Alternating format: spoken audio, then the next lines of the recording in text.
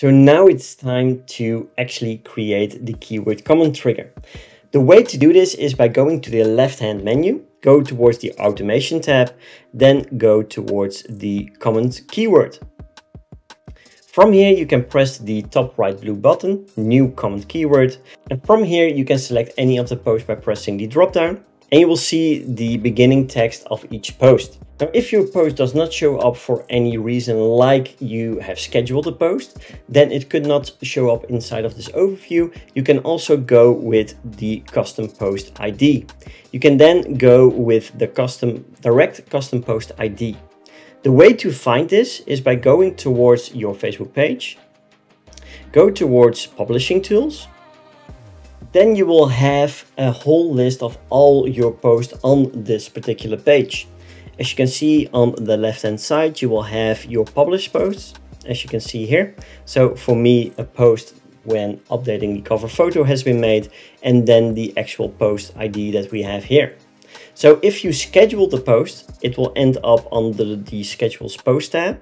For me, I don't have any, but the principle is the same. You can just go towards this particular post, press it, and then you will have your post ID right here. You can just copy and paste this post ID directly inside of your UJet comment trigger. And this will allow you to connect the post that has been scheduled but not yet live on your Facebook page, and you can set up the comment keyword trigger in advance.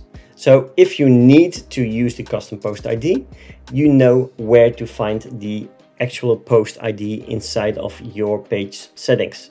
Just go to publishing tools, go towards the section that you want to grab the post from, just copy the post ID, and from here just paste it in. For now, I will just go with this one instead, because that's already set up for me. And now we come to the following column, and that is if the comment, and then we have several conditions that we can choose from. So if we press the drop down, we can have if the comment is, if the comment contains, if the comment starts with, or if the comment is anything.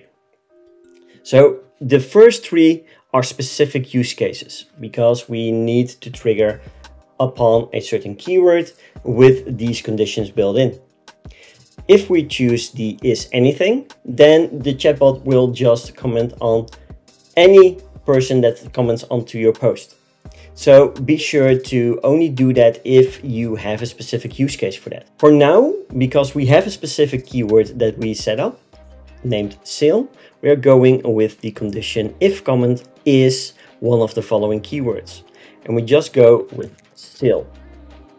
Now, sometimes people mistype. It happens, and we still want to serve those people, right? So we could also say sales. We can also make some kind of typo error. So we could also say something like. So if you want to account for any typos that can be made, you can do so as well. Then we come to the section public reply to the comment on the page itself. What this section does is, soon as a person comments on your Facebook post, you can let the chatbot comment basically reply to that comment from that particular person. And you can set up multiple variations to basically give it a more human-like response as well. So let me set up a few quick responses and proceed from there. So if we go by these three responses, hey full name, I've just sent you a PM, please check. Great, check your PM, and I have just sent you a PM with the coupon info full name. So these responses will be randomized basically because these are variations, and each time the chatbot will pick one of these three to basically reply towards the commenter with. Now, if you want to have more human-like nature, you can build more variations in, but for now, for this demo, let's leave it at these three. Also, if you want to add a variables like a first name, you can do so in two ways. You can either go with two open curly brackets and select the full name variable, or you can go towards the right-hand side and then just press the icon. If we go over to the Fields tab, you will have your system field full name available as well. Now that we set up the replies inside of the Facebook post itself and selected the Facebook post, now on the right hand side we will be able to set up the replies. So in the previous video, we have the opt-in message created. So let's select that one. That will be the summer sale 50% off. And now we can also go with a reply with delay in.